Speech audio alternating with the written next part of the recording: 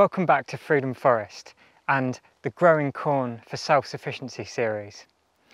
I thought this might be the last video, but things are growing really well here, so I thought it'd be nice to do an update video before we do the final harvesting in October. Hope you enjoy. It's now the 11th of September and behind me is our Blue Hopi corn, now pushing on for almost 9 foot in height. It's been looking good, it's tasseled and the cobs are forming, so we'll go in and have a little look, shall we?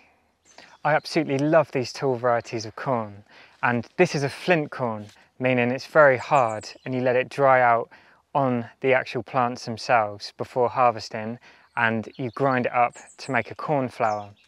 Now, the taller varieties like this lend themselves really well to the Three Sisters, and in here we have the pink banana squash and runner beans as well.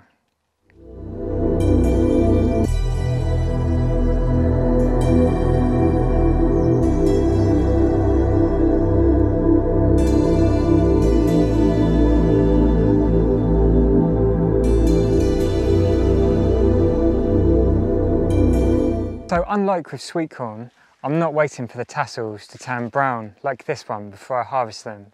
I'm actually going to let this entire cob dry out and go a yellow strawy colour, and then just before the season gets too cold and damp, I will harvest these and dry them.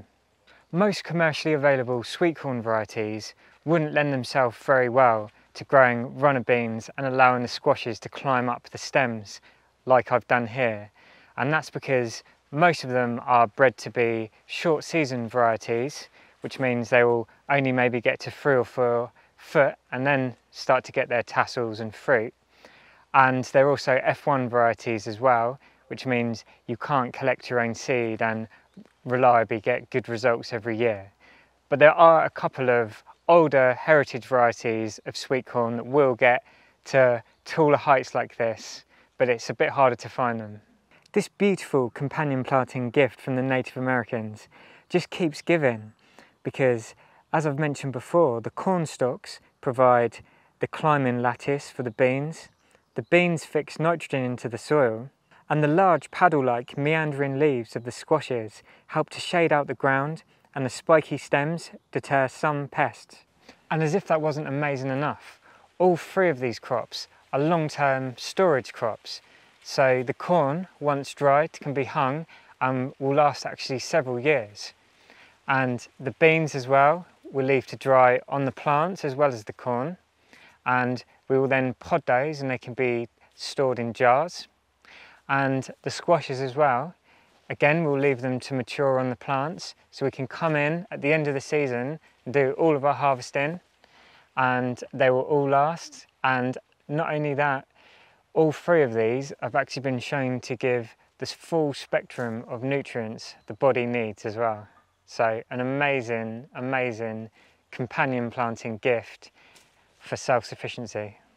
You may remember in the previous episode, some of these Blue Hopi blew over in the wind, and I said not to worry because they will self-regulate and grow back up straight again. And here they are. I could have wasted a lot of time coming in and trying to stake these or put soil around the bases, but they know what they're doing. Along the side of the bed here behind me are the plants that I sowed direct that you may have seen in an earlier episode. And as you can see, these have grown up just as well as the module planted plants, reach full height and maturity pretty much the same time. There was only maybe 3 or 4 days in it. And they're producing what looks to be some quite nice cobs as well.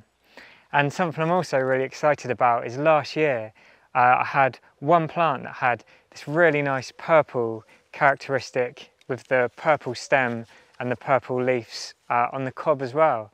And I saved those seeds and put them in our seed mix, and we have several plants of those traits come this year as well. So I'll definitely save these and keep putting them in our seed mix for further plantings.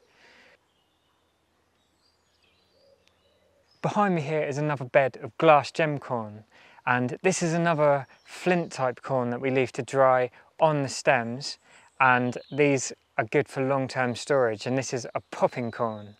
And the plants you see on the left of me are the direct sown plants, and the plants on the right are the plants that I raised in modules.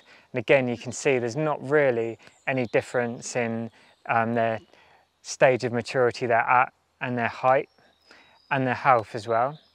And the plants to the right of me, actually, we have 3 sisters planting in these with some more runner beans and some Uchiki curry squash as well. Also, did you know sunflowers are another Native American crop? And these were grown and stored for their seed, again which was dried and was pounded into a flour. Some tribes also grew rows of these between different corn varieties to prevent cross-pollination. And you can see why they're called sunflowers.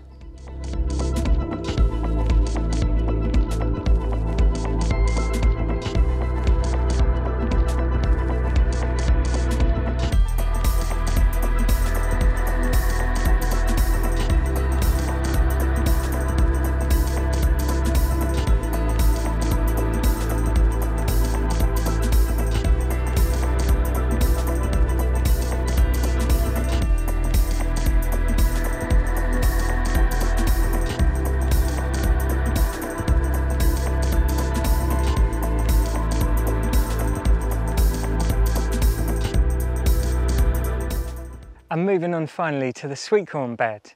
Now this one is a bit patchy, as you can see. It's not so dense as our other plantings.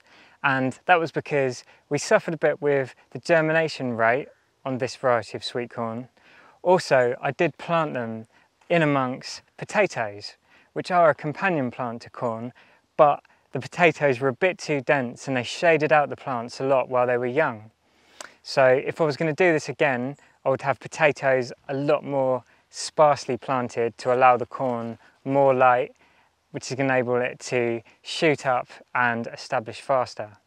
Something I touched on earlier in the video was that a lot of the modern, smaller grown sweetcorn varieties don't lend themselves very well to the Three Sisters method with growing beans as a lattice work on top of them.